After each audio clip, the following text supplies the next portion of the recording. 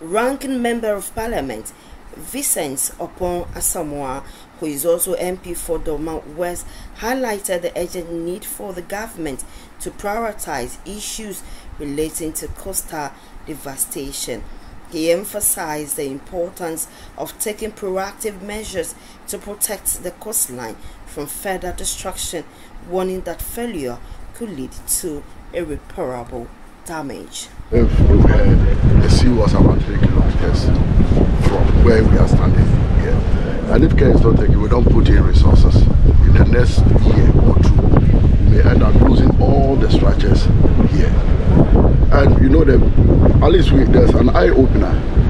There's a private developer who has spent about 500,000 Ghana cedis to protect his property. So at least the lessons we should learn from this is that we don't have to be spending so much to protect property. It is the issue of the will of these political actors. Once we have the will, at least there's a way that we'll be able to use. Not the huge infrastructure that we see elsewhere, but at least the little we can put together. And I've also learned that we can do some dredging. We don't have to look for private people to go into dredging. Government can put resources, we can acquire our own machines. We go to hydrology, they have a lot of good technical people, they can supervise for this work to be done. And I think it should be the will of the government. And look at how people are suffering here. And I believe that governments will have to take the situation here seriously. And after we'll be able to dredge and secure the land, I'm sure a lot of private investors will be interested in coming here. Chairman of the Wilson Housing Committee, Isaac Kwame Esiema, echoed Asamoah's sentiments, lamenting the extent of damage caused by erosion along the beaches. That provides oversight of the Ministry of Western Housing, and that is the ministry responsible for coastal protection. We were here about 2 years ago as a committee, and we came as a result of the devastation that took place here, the tidal waves and the erosion that had destroyed properties and damaged so many houses here. When we came, in fact, some of us were dumbfounded. We were astonished because of the revelations in these communities. We went to about 3 constituencies at a time. We came to Keta here. We saw that some communities had been swept away by sea erosion.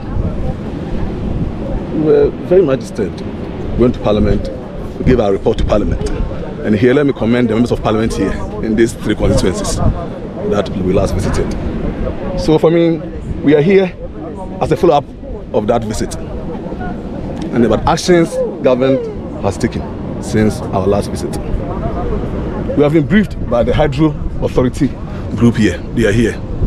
That's the Ghana Hydrological Authority, a body that has been created to ensure that we have secured and safe environment around our coastal areas, and also to check flooding in general.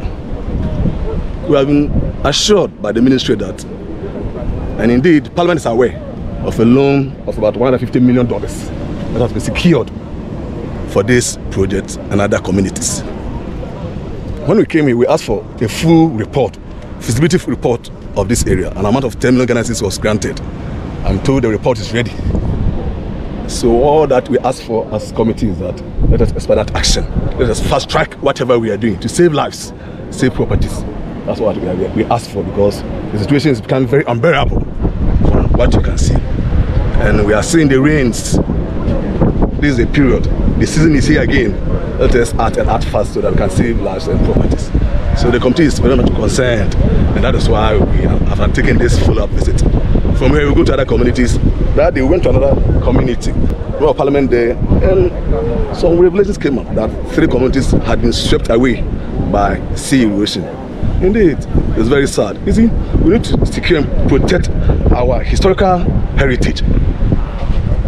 Along the coastal areas is where we have our forts and castles. We can't sit down to allow all this to be destroyed, damaged. When we do that, we kill our culture, we kill our heritage, we kill everything. A member of Parliament for Hope West, Emmanuel Bedra also voiced his concerns regarding the issue, calling for swift action to address the challenges faced by coastal communities. So we are here at the instance of the Right Honourable Speaker. 3 of our colleagues made a statement on the floor of the House. That's Honourable Jifa Gomashi, Honourable Kwame Sepe, and Honourable Jujoli Gakpe, about the devastating effect of what the sea line is doing to their community. And the Speaker has referred the Committee on Western Housing to make a visit, come here to see, and then write a report so that we will know what to do. Let me also put on record that before we went on recess, the West African Resilience Fund released through the World Bank 150 million, which was approved and passed in Parliament. And so we asked the Hydro Department how far they've gone with that money. We're told that they are securing consultants to start the work. We've also been informed that GOG, government of Ghana, will take over Ketu-South phase 2 to complete it. The figures given out, about 84 million for 8 kilometers, was on the higher side. I think that considering the entirety of the coastal line, that money could have been used to do more work, more of the coastal reclamation than doing ancillary work. In fact, we need ancillary work. But if you have the devastating effect of the coastal shoreline to communities and destroying homes, why don't you prevent the sea from further devastating than building ancillary work? And so we may interrogate it. This is news to us. We just heard it today that $84 million has been secured by GOG for the 8 kilometers of project, which I think, as a quantity surveyor, is on the higher side. Okay, so last. What assurance do you have for the people of the representatives who are going to speak on their? That is why we are here. We are here basically to have our first-hand information, and then when we came back to Parliament, it is for us as people from the region to push for the release of that money.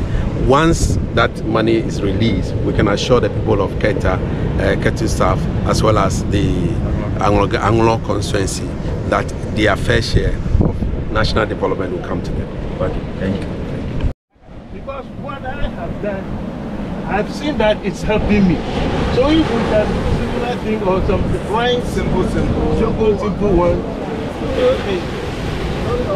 before maybe if what is happening in Benin and others, but for now, I mean, when these little ones, so that as Ghana grapples with the adverse effects of climate change, including rising sea levels and increased coastal erosion, urgent action is needed to safeguard vulnerable coastal communities and mitigate long-term impact of environmental